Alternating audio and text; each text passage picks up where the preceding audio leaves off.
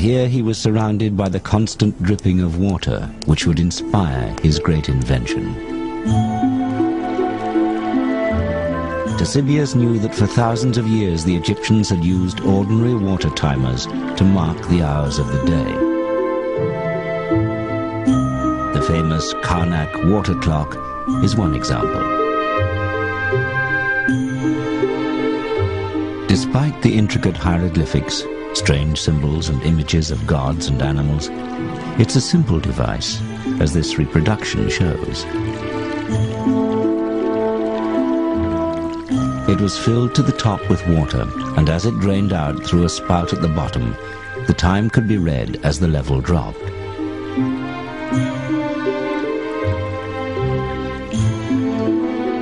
Markings inside showed the passing hours, but these varied as the number of hours from sunrise to sunset varied from month to month. The clock allowed the ancient Egyptians to measure the passing of time during the day or night, but this was still only a timer, not a constant clock. In sophisticated ancient Greek society, the ability to tell the time accurately had become extremely important.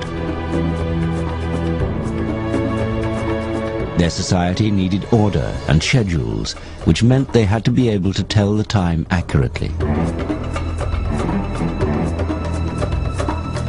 Sundials could be used at certain times and can be seen on important surviving municipal buildings such as the Tower of the Winds in Athens.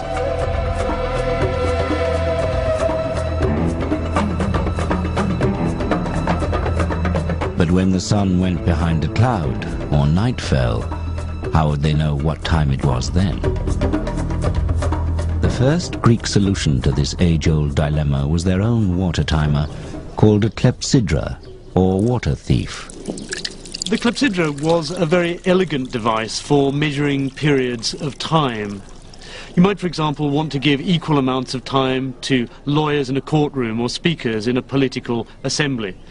It worked very simply. You filled a large vessel with water, and when you were ready to start timing, you simply took the bung out of the bottom, and the water ran slowly out of the vessel. Lawyers in minor legal cases may have been allowed the time it takes one clepsydra to empty to give their arguments. However, for a serious case like a murder, a whole row may have been needed to allow more time for evidence. But when all the water was gone, your time was up. It's the origin of the phrase, running out of time, as that is quite literally what happened. For breaks or overnight, however, a bung could be put in, effectively pausing the session. The clepsydra had one significant limitation. It's a timer, not a clock. The problem is that when the vessel is full, the water gushes out the bottom. But as the water level drops, so the pressure reduces, finally to a dribble. The ancient Greeks made their clepsydrae more and more ornate, but they still had the same problem. The fact the water ran more quickly at the beginning than at the end. They created graduated scales to compensate for this, but they could not make them run at a constant speed. Ctesibius, however, saw the solution. He realized that if the vessel was always full, then the water pressure out would always be the same. If he could master that, he knew he could create an accurate device which would change the world. This then was the challenge he decided to set himself. Ctesibius saw that the way to simplify the Egyptian clepsydra was not to utilize outflow of water, but to try and obtain a uniform inflow of water.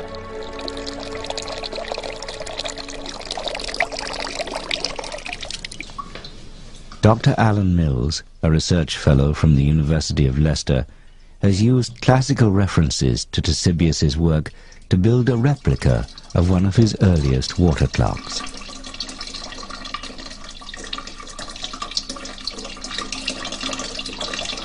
It's very sophisticated. It's one of these inventions that's easy once some genius has thought of it.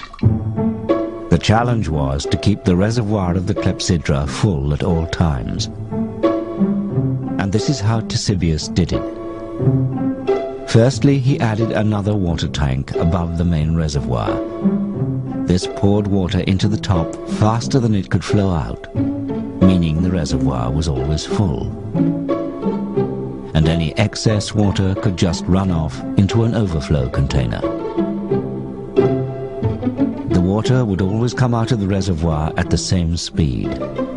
Now Ctesibius just had to measure it. To do this, he decided to put another water tank under the constant outflow. In this container, he placed a float with a pointer on top and a scale next to it. When the level of the water rose, the pointer rose at a constant speed. It was a stroke of genius. Ctesibius had created the world's first mechanical clock, thanks to the dripping water in a barber's shop.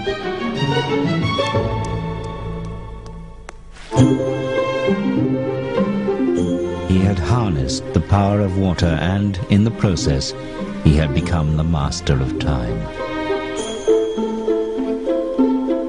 But measuring hours and minutes was only the start. What else could this unique water clock do? The answer to that was kept here in the great library of Alexandria. Anyone in the ancient world wanting to understand time could come here and read Ctesibius's books, which described the wonderful machines he was now building and the whole new subject he had invented, hydraulics. Before long, his clocks were not just dripping taps, but ornate machines decorated with gilded figures of gods and animals. And their workings were yet more elaborate too. He devised a complex scale for the hours, shown here in white for the day and blue for the night. One cherub holds a vase from which drips the constant supply of water,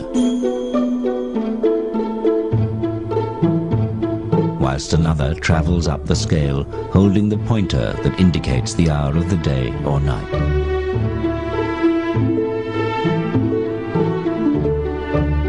But that was only the start.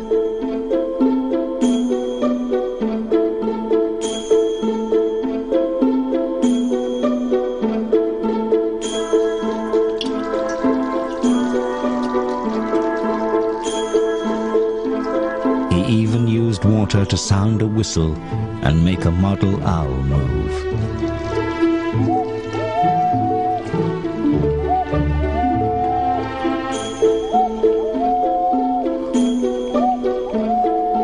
He had invented the world's first cuckoo clock. The increasingly complicated series of gearwheels also allowed the scale to rotate very slowly to indicate the days within each month of the year. This clock was also now a calendar. An automatic day and night, month and year, cuckoo clock.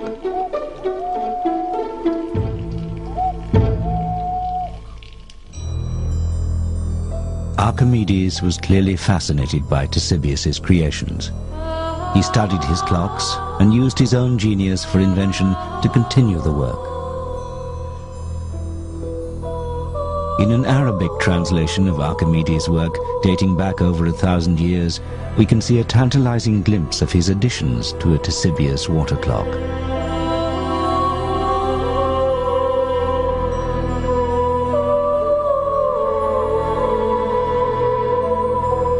This modern reconstruction shows Archimedes' elaborations to the Ctesibius clock. He added a bird who dropped small stones onto a bell, making the clock chime on the hour.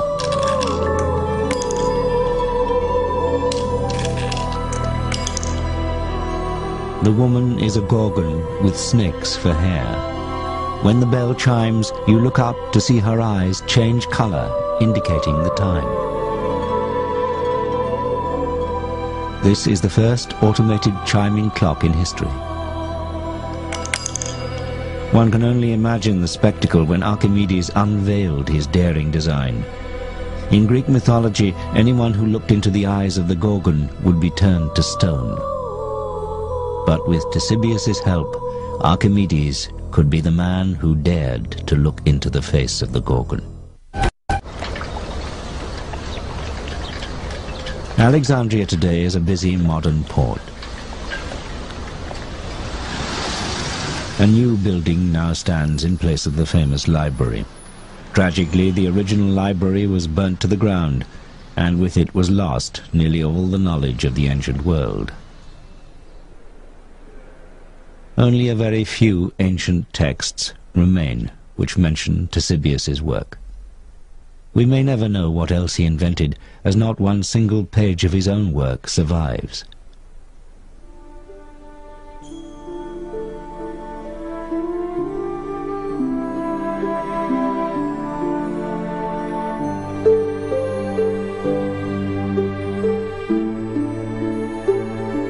So much information has been lost that Ctesibius has been largely forgotten.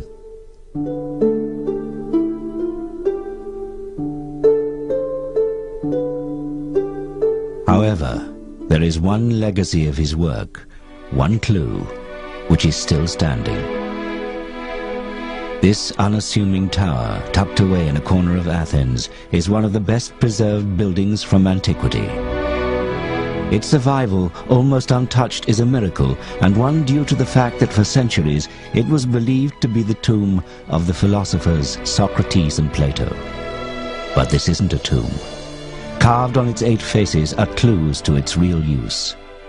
On each side, a worn sculpture of each of the 8 winds can still be seen, along with the sundial. It was actually built by an astronomer around 200 years after the death of Ctesibius, but is a monument to his genius. This building, now known as the Tower of the Winds, was the public clock of ancient Athens.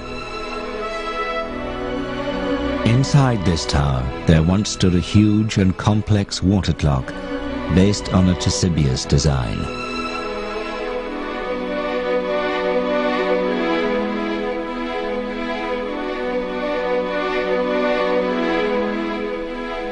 This clock was fed by a constant stream of water which ran from a spring on the Acropolis, from which the whole population of Athens could tell the time. But this was more than just a clock or a calendar. Some believe this strange building housed a device that even charted the movements of the sun and moon in relation to the constellations of the zodiac. We know the Greeks were measuring hours, days and months during the time of Ctesibius. Could it be that they had also started to look above and measure the heavens? One man believed the answer may lie in the cogs and wheels of the Antikythera mechanism.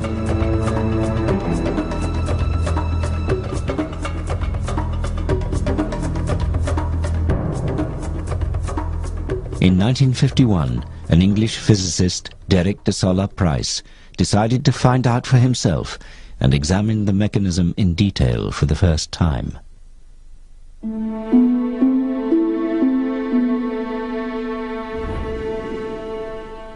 De Solla Price travelled to Athens to look at the mechanism. The pieces had lain largely untouched since its discovery 50 years earlier. The device had disintegrated further, exposing pieces of the gears which he was able to study. He became determined to crack the secrets of the Antikythera mechanism.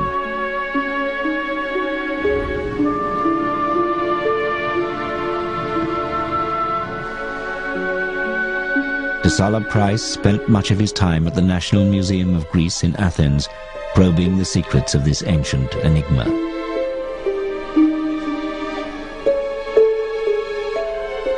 Something told him that these fragments were the real treasure from the Antikythera wreck. Using new developments in X-ray technology, he could now see what its discoverers 50 years before could not. Looking through the corrosion, he was amazed. A machine so complex it could almost be modern. He had to know what it was for. His meticulous studies of the cogs, gear ratios and inscriptions gave him clues to the possible purpose of the mechanism.